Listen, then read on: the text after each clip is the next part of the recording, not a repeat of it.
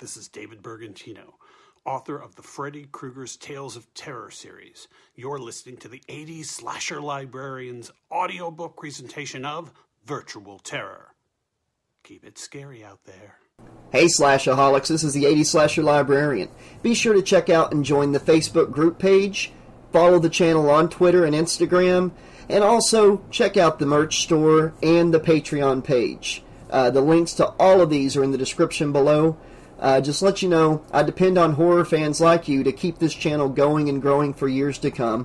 Cannot monetize the channel due to the content and the copyrights surrounding it. So the Patreon is what keeps the channel funded. You can sign up and support the channel for as low as $2 per month. You get some great rewards depending on the tier you select. You get early access to certain content, a weekly exclusive podcast only on Patreon. You can also voice characters in audiobook narrations. You can get free merch, free ebooks, and so much more. Check out the Patreon page and sign up today for as low as $2.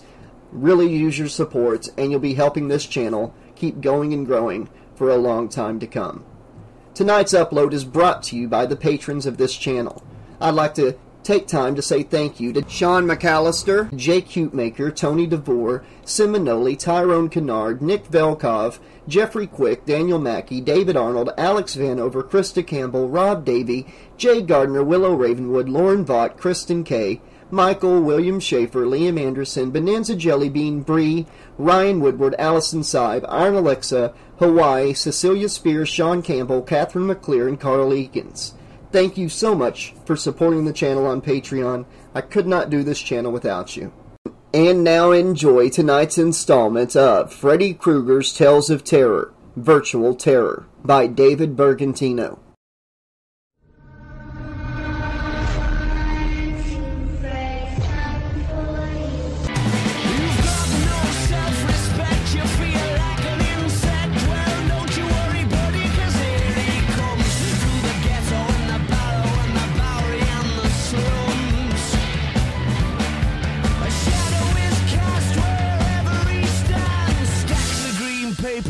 Red right hand. You'll see him in your nightmares, you'll see him in your dreams. He'll appear out of nowhere, but he's not what he seems. You'll see him in your head and on the TV screen. Hey buddy, I'm warning you to turn it off. He's a ghost, he's a god, he's a man, he's a guru.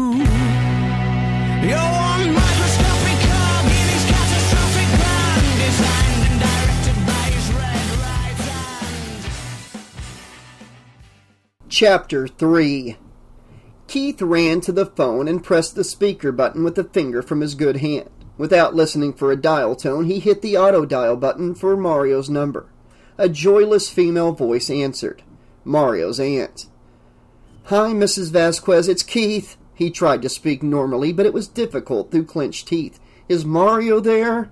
He's studying right now, Keith, she told him quietly. He'll call you when he's through. His aunt was a strict disciplinarian who insisted on set times for homework. But she was fair, rewarding Mario's hard work with the freedom to do as he pleased when he was finished studying. Could I please speak to him now? He asked, knowing she would be shocked by his insistence. I wouldn't ask, but I just smashed my hand with a hammer, and my mom's not home. I may need to go to the hospital. Mrs. Vasquez was silent on the other end, as if trying to calculate if this was an adolescent ploy or the truth. I'll get him, she said. Even if she believed him, her annoyance was obvious nonetheless. Hey, you hurt yourself, dude? Mario asked when he came to the phone. I think I broke my hand. Will you come drive me to the emergency? I can't move it. Broke your hand? How'd you do that? Mario sounded more amazed than concerned. I'll tell you on the way, Kevin said impatiently. Will you just get over here? I'll be right there, Mario said quickly and hung up.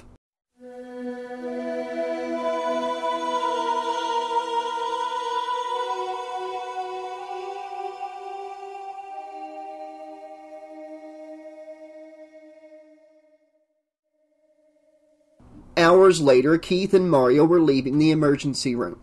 Keith's left hand was set in a stiff plastic cuff to prevent movement. "Lucky you didn't break it," Mario said as he unlocked the car. "Yeah," Keith answered quietly. The black circle had turned out to be carbon from the face of the hammerhead. The crunching sound had simply been Keith's knuckles cracking. But the bruise was serious, and the doctor said the hand would have to remain immobile for at least a week. That meant no wrestling, and there was a big match in a few days. "Thinking about the Westview match?" Mario asked as he climbed into the car. "Yeah." "Well, at least you didn't get hurt." "Mario, that'd be a real problem." The rivalry between Springwood and Westview was strong. For 10 years, their overall records had been nearly even, but it was Mario who had tipped the balance of power squarely in Springwood's favor. With him on the team, Westview couldn't touch them. "Like it's not a problem you're going to be out?" Mario asked rhetorically. "You're the captain, dude. You get the team motivated." "I can do that from the sidelines," Keith pointed out, "but you'd be no help on the sidelines." "Yeah, that's true," Mario agreed, but they both knew that it was actually Mario who motivated the team now. He could have been captain this year if he'd wanted to, but out of deference to Keith, he'd never pursued the position. Considering that less than a year ago Mario had been afraid to wrestle, things had turned out quite differently than Keith would have expected. Mario had started at Springwood at the beginning of the prior school year. His father had sent him to live with his aunt in the suburbs to get him away from the gangs and urban violence. But Mario was still somewhat tainted by the area in which he'd grown up. More than a little rough around the edges, he was a textbook fish out of water. But a piranha. Because he was new, troubled, and tough, he had gotten into frequent fights. Several weeks after his arrival, Mario and another student were on the verge of a serious fistfight at lunch. Keith happened to be nearby and managed to defuse the situation with his peculiar sense of humor. Mario had never experienced anything like it before. Where he came from, no one cracked jokes. They only cracked heads. Mystified, Mario had asked Keith who he was. Keith introduced himself and shook Mario's hand. He then invited Mario to finish out the rest of the lunch period at his table. Bewildered, Mario followed him and the two talked. When Mario explained what he was doing in Springwood, Keith had laughed and told him he had come to the wrong place to avoid violence. Then he told Mario about Springwood's unsavory history. Freddy Krueger, his death at the hands of the Elm Street parents, and rumors that Freddy still lurked, and killed, in dreams. Mario had found the story unbelievable, but took Keith seriously. "Don't worry," Keith said to reassure him. "They're really just a lot of rumors, but you should be aware, an awful lot of people, kids mostly, die around here." After that, the two became close friends. The chip on Mario's shoulder quickly wore away, and he focused his energies on athletics. He took to weightlifting. Then Keith invited him to join the wrestling team. Mario refused at first, without explanation.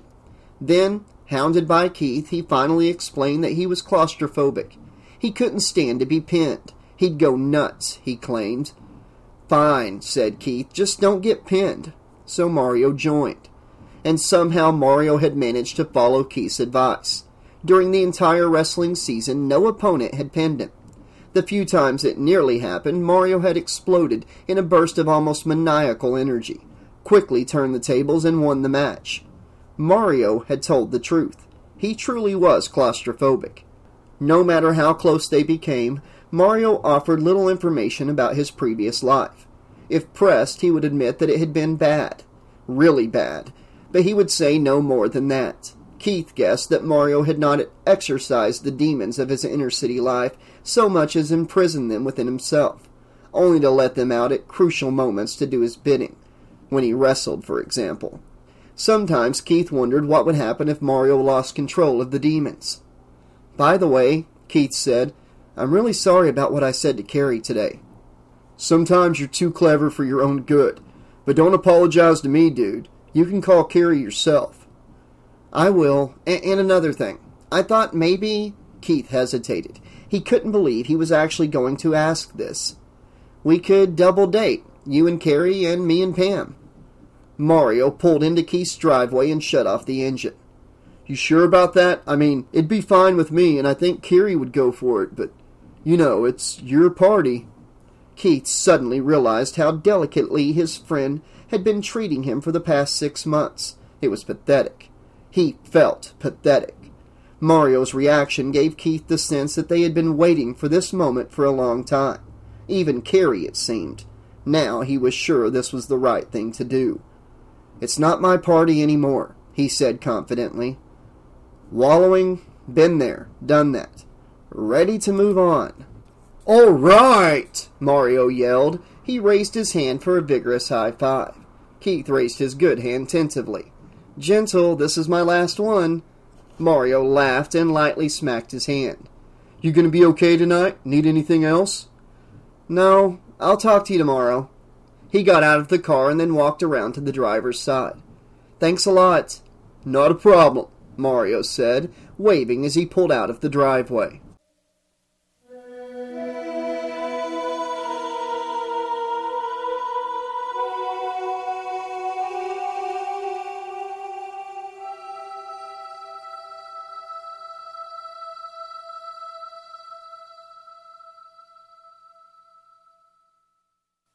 The kitchen clock read 10:15.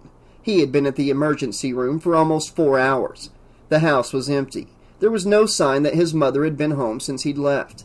If she hadn't noticed he was missing. They were like the lizard and the bird on the Galapagos Islands that shared the same nest but rarely occupied it at the same time. And of course he had no father who might be concerned about him. He sighed. There was another kind of pain that had not yet gone away. He absently rubbed the plastic brace as he checked the refrigerator door. A single square of fluorescent pink paper was held there by a magnet. Much to Keith's amazement, it read casserole. Normally, weekend dinners at Keith's house were informal affairs, if they happened at all. He had expected to find a note with the usual 3 large letters, FFY, which stood for Fend for Yourself. This appeared on days when Keith's mother would not have the time to prepare any dinner in between weekend meetings of the various clubs, societies, and organizations of which she was a member. FFY had appeared so frequently in recent months that Keith had had the note laminated. Inside the refrigerator, he found a reasonable rendition of a tuna casserole. He scooped some out onto a plate and stuck it into the microwave. A few electronic beeps later, and the food was heating for 45 seconds on high. 45 seconds. An infinitely longer time than it had taken for Keith's father to die. The man had been a sales executive. Exactly what kind of sales executive, and for whom, he had long since forgotten. It seemed irrelevant to Keith anyway. What was relevant was that Keith's father had been alive once and now was not. He had died in a car accident when Keith was 3. Keith could still remember his father, though his mother did not believe him. It was a memory of a presence rather than an actual person, but Keith possessed that memory and guarded it. Keith's sadness and sense of loss over his father's death had grown slowly as Keith grew. At the time of the accident, he had been too young to understand exactly what had happened. His mother experienced an extended period of depression and withdrawal. Her outlook became perpetually bleak. She claimed to have lost the ability to feel. Then one day her sadness abruptly vanished. She sprang back into life and quickly landed a job as an office manager for a local corporation.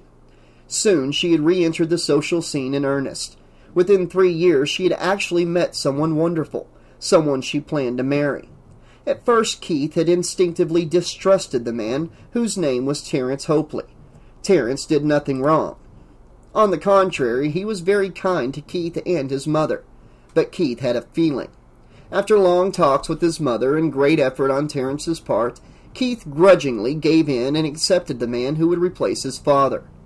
The microwave pinged and Keith removed his meal. He went to the table and began to eat, chewing slowly, thinking. Mysteriously, Terence had disappeared just before the wedding.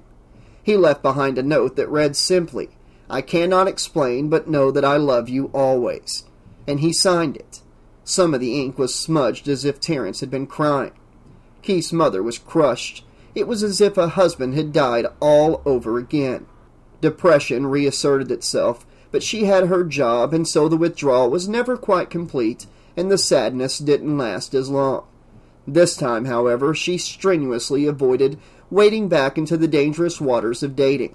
Instead, she turned her energies toward a variety of hobby and social service organizations. She was always quilting and volunteering and heading up projects, and with the exception of a few very brief and intentionally hopeless affairs with married men, she had never again actively sought meaningful companionship.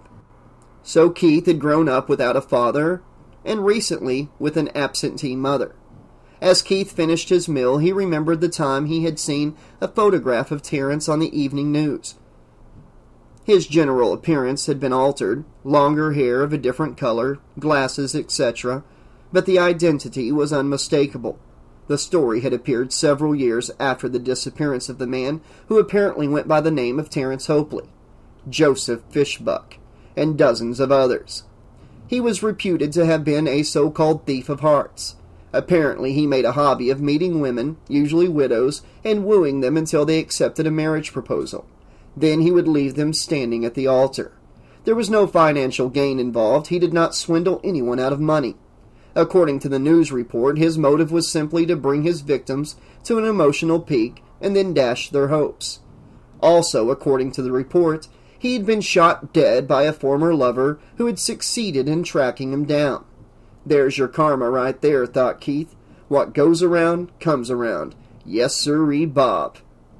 Keith left his dishes in the sink and went to bed. He had no idea when his mother would return, but wanted to be asleep long before then. He was in no mood to deal with her inevitable fussing when she saw his injury. Up in his room, Mysteria lay face down where it had fallen earlier. Keith picked it up carefully, expecting to find broken glass underneath it. To his surprise, the glass was not only unbroken, but the surface was completely unmarred. He couldn't even tell where the hammer had struck it. What luck, he thought. But then a wave of dread washed over him as he prepped the frame up against the wall. He let go of the poster, and the strange feeling lessened, but this time it did not disappear completely. A residue of fear seemed to cling to his mind. He tried to shake it off, but it remained as he dressed for bed. After he turned off the light, he felt the distinct sensation of being watched, and somehow the feeling came from the poster. He tried to ignore the crazy feeling, but it would not go away nor allow him to sleep. Finally, he got out of bed and flipped the picture so it faced the wall. He felt silly doing it, but he also felt better, less paranoid. Sleep came easily then, and with it, dreams.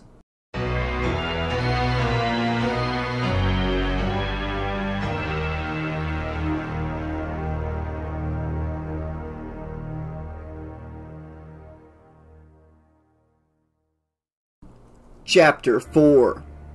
Keith stood in the bright square of light and looked up towards its source. The skylight framed a picture of a perfect sunny weekend afternoon in Springwood, a rarity. And here I am at the mall, thought Keith, as usual. He looked back up at the blazing sun. A black sliver had begun to form on its right edge. Blackness grew like an infection, and soon the entire disk of the sun was eclipsed.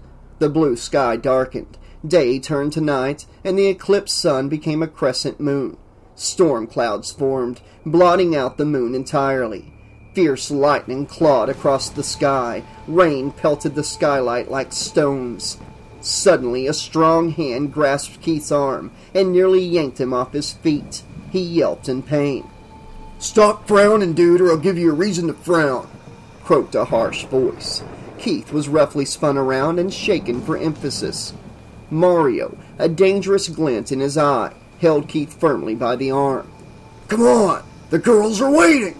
He shoved Keith ahead of them, and the two began walking. From behind there came a great crash, and the sound of breaking glass. Keith stopped and turned. On the spot where he had stood a moment ago lay a large branch and hundreds of glass shards. Rain poured down through the smashed skylight. Mario pushed him forward again. "You'll get worse if you don't hurry up," he barked. "Dude," he added with disgust. Bewildered, Keith allowed himself to be herded to the yogurt stand. On the way, he noticed the mall was eerily deserted. "Get us some yogurt," Mario ordered. "They'll be here in a minute." "Hey, what can I get you, man?" asked the yogurt store employee. It was Mel, looking more pallid than before. At first, Keith could only stare in blank surprise. Then he realized that Mel was waiting for an answer. Turning his attention to the yogurt dispensers, he saw 4, labeled Carrie, Pam, Mario, and Keith respectively. I'd like Carrie, please," he said shakily. Mel promptly dispensed some yogurt from the corresponding spout into a cone and handed it to Keith. Tentatively, Keith tasted the yogurt. It melted on his tongue, the most amazing taste he had ever experienced. He was about to devour the yogurt when Mario greedily snatched the cone out of his hand. "That's mine! Get your own!" With that, Mario ate the entire cone in 3 savage bites. Meekly, Keith turned back to Mel, who smiled as if nothing unusual were happening. I guess some Pam then?" he requested. In a flash, Mel held out a second cone. The flavor of this yogurt was distinctively different, but just as good as the first. Again, however, Mario took the cone. "That's mine too!" Mario glared at Keith threateningly. "Get your own!" He emphasized each word, then wolfed down the cone. Keith had only 2 choices left, Keith and Mario. "What do you recommend?" he asked Mel. Mel winked and leaned across the counter toward him. "Why don't you try some of Keith? Of course, it's not as flavorful as Mario, but it's okay. Carrie is sweeter and Pam is creamier, but you could do worse than Keith. Besides, I can give you a deal on it." He leaned closer and lowered his voice further. "Between you and me, no one else will buy it, unless I'm out of the rest. But I think you'll like it just fine." Keith was about to order when Pam and Carrie appeared beside him. Mel instantly forgot about Keith and turned to the girls. The cashier was drooling embarrassingly, but didn't seem to notice.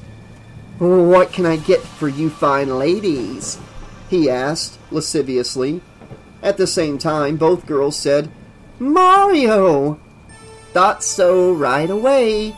He turned and quickly served them yogurt. As the group walked away from the counter, Keith glumly realized he was the only one who hadn't got any yogurt, but there didn't seem to be much he could do about it. Slightly ahead of him, Pam and Carrie chatted and giggled, but ignored Keith. Mario seemed generally calmer now that the girls were around, but when his eyes met Keith's, they glowed with hatred. "Wait till you guys see what I bought," Pam said brightly as she reached into the department store bag she was carrying. "This is the ultimate in TDF." With the flourish, she produced a long-sleeved red and green striped sweater from the bag. It was grimy and torn in places. "You wouldn't believe the discount I got, or what I had to do to get it." She winked at Mario. Then she held the sweater up to his chest. "This is for you. Think it'll fit?" "Let's see." He quickly pulled it over his head. As he smoothed it out, the girls clapped. He nodded in grim satisfaction. "Perfect!" I don't know, Mario," Keith said. "It doesn't look too good. Maybe you should take it back and get another one." "Who asked you anyway?" Mario snarled at him. "I sure didn't. Don't know why I would." He advanced upon Keith, forcing him back. "Look, you've been good for laughs, but frankly, we've only hung out with you out of pity. And that's old, dude. Real old." Keith was pinned up against the wall. "But I think you're good for one more laugh. When I kill you, dude." Mario drew his head back and laughed. It was deep, cruel laughter, chilling. The girls joined him, but it was all the same sound. As it died down, Mario's face became a mask of pure hatred. Keith fled from the group. The mall lights flickered and then went out. The only light now came from occasional flashes of lightning from above. "Come on with it!" yelled Mario, not far behind. I take you out right now." In the darkness, Keith soon lost his bearings. Tripping over a wire chain, he realized he was in the food court again. If Mel was still at the yogurt counter, maybe he could help. Keith started to stumble in what he hoped was that direction. "Mel!" he called out in a loud whisper. "You gotta help me, Mel!" "Over here, man!" Mel's voice seemed to come from just ahead. Keith ran toward the counter. A dark shape moved behind it. "Mel?" he asked tentatively. "Yeah, it's me, man. What's up?" It was Mel's voice, all right, but he still could not see the clerk's face. "Help me!" he pleaded. "Mario's gonna kill me!" "Calm down," Mel said soothingly. "Have some yogurt, you'll feel better." "I said Mario's trying to kill me!"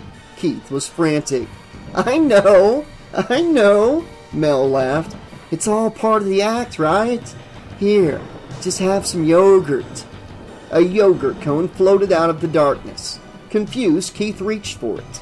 At the same time, lightning flashed, revealing the bony claw that held the cone, which was filled with dark red liquid. Keith looked up as lightning flashed again, enabling him to see a skeleton standing behind the counter, covered in gore, wearing a name tag that simply read Mel. Stringy hair framed a leering skull.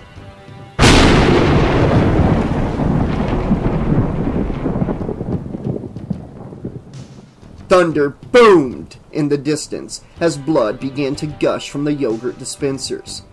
"Mario can't hurt you now," the Mel thing cackled. "The only thing he can do to you is give you a taste sensation." Then it brought the cone up to its teeth and poured the blood onto them. Terror froze Keith in place. As the skeleton slurped noisily at the bloody cone, a blue glow illuminated the yogurt stand. A grinding noise from one of the dispensers made Keith look up. Out of the top of one machine, Mario's limp, dead body twitched. As the grinding became louder, Mario began to disappear slowly into the dispenser. The machine was chewing him up, making him into yogurt. Keith screamed, but no sound came from his mouth. His attention riveted morbidly on the scene. Keith saw that beside Mario's corpse, now only visible from the shoulders up, Pam's body protruded from the neighboring yogurt machine. Like Mario, her body twitched and sank slowly, accompanied by the sickening grinding sounds.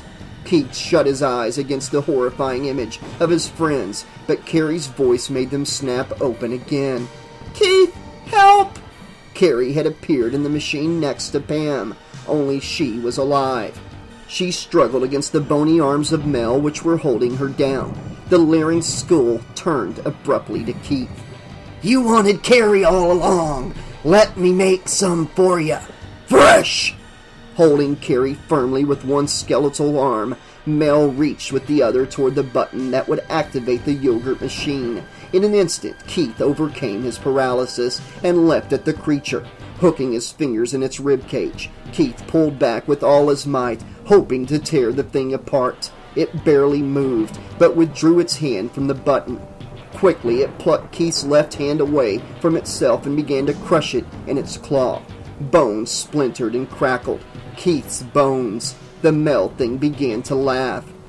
"Don't fight it, man. I'm just trying to give good customer service." The skull nodded upward, past Carrie, who was still struggling desperately. There was one more yogurt machine. It was empty, and Keith's name was etched on its surface. "And it'll be my pleasure to serve you next." With that, the skeleton pushed Carrie violently backward, slamming her head against the inside wall of the machine. Her eyes fluttered and then closed. The claw, now free, reached for the button once more. Crumpled to the floor, his hand still in the creature's vice grip. Keith felt utterly helpless. He watched Mel depress the button. The grinding noise began immediately. He could hear it as his mind overloaded with pain and despair, and he finally blacked out.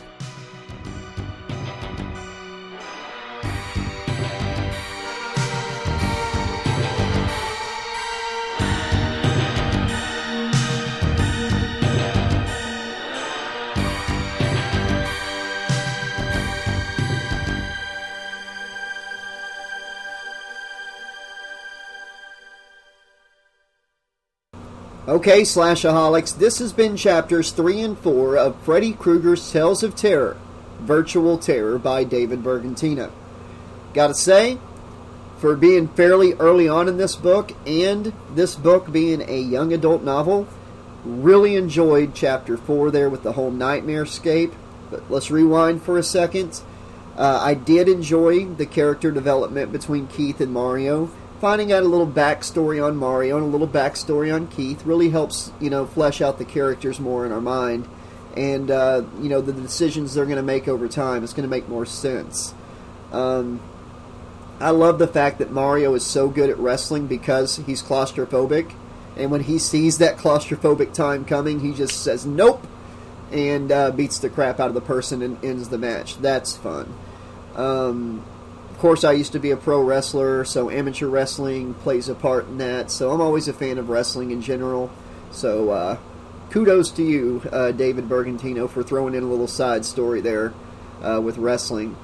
But it was also kind of sad to hear about Keith losing his dad at 3.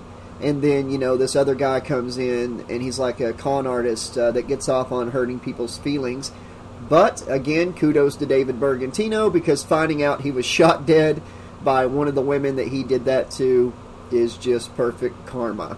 But for some reason, I have a feeling that little tidbit about that guy is going to play a part later in the story, maybe in one of the nightmares or something. So I'm going to put my money down, bet that's going to come back up sometime later in the book. If I'm wrong, I'm wrong, but I am going to put my money on the table because I have a feeling that little subplot is going to play a part in a nightmare or something later on in the book. We shall see, I guess. Again, if David's listening, he's probably, if I'm wrong, he's probably like, wow, you're way off, Josh. But yeah, so we get to chapter 4. Oh, by the way, yes, totally believable that they would have spent over 4 hours at the emergency room. I live in a fairly small town, fairly small county, a county full of small towns, and ER waits here are sometimes 6, 7, 8 hours. It depends on what day. So totally believable. That is a nightmare all its own. So in a way, chapter 3 had a nightmare, them having to wait at the ER to find out his hand wasn't broke at all. But chapter 4, we get the nightmare in the mall with Mario putting on, that the Carrie and Pam had picked out a sweater. And obviously it was Freddy's sweater. I had some fun with this nightmare. I'm not sure what the characters were supposed to sound like, but what I felt like I should do is like use their voice, but make it like a nightmarish, Freddy-ish-esque voice for them. So I took the voice that I used for Mario, took the voice that I used for Mel, tried to just make it a little more gritty and kind of creepy sounding, and put just like a little 10%, maybe even like 5%, little Freddy sound to it, just a little bit, to make a little nightmare sound for those characters. Because I've had nightmares like that before, and people's voices always sound warped and stuff. So that's what I was kind of going for. But I love how this nightmare played out.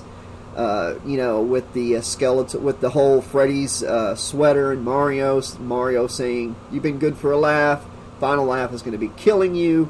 The whole thing with him running, getting back to Mel, who's working a yogurt stand instead of a poster kiosk or whatever.